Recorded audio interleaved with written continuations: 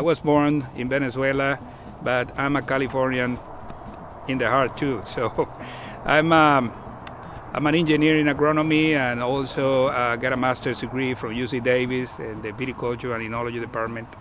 And we're here to explain a little bit about our farming approach. One thing we consider very important is the experience that over the years we have gained farming these excellent sites.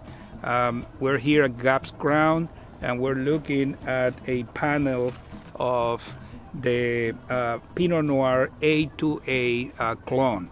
Is an excellent clone in terms of growing, in terms of the characteristics that offer for the grower, good producer, very stable, and also something that we take very seriously into account is the side we work with these panels.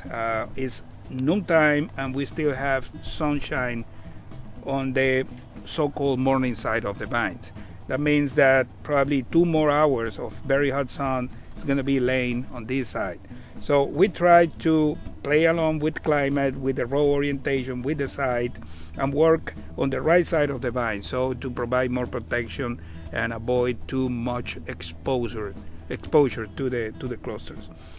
Very important too is the irrigation and fertilization regime that we apply. We monitor almost on a daily basis the water stress using different techniques: soil moisture, leaf water potential, and the observation of the vines, which is at the very end the most important of all of them. And we try to impose some stress level, not too much, so we could slow down the vines at the right time and provide those perfect conditions for the development of the flavor profiles, which always occur prior to veraison, and veraison being the onset of the fruit maturation. We'll probably see that coloring of the fruit starting in about 2 weeks. And this is a time in which water stress is very important. These berries are going to become very sensitive to water stress, and we need to play along with day temperatures, with the conditions, with the amount of fog that we got in the morning, to play with all those factors. The other thing important is the vine nutrition.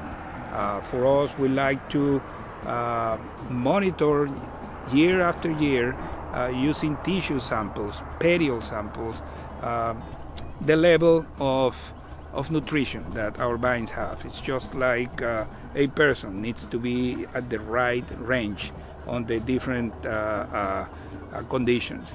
And as you can see, this canopy is almost optimal. The degree of green in these leaves is for sure providing a maximum, optimum amount of carbohydrate food for the developing fruit.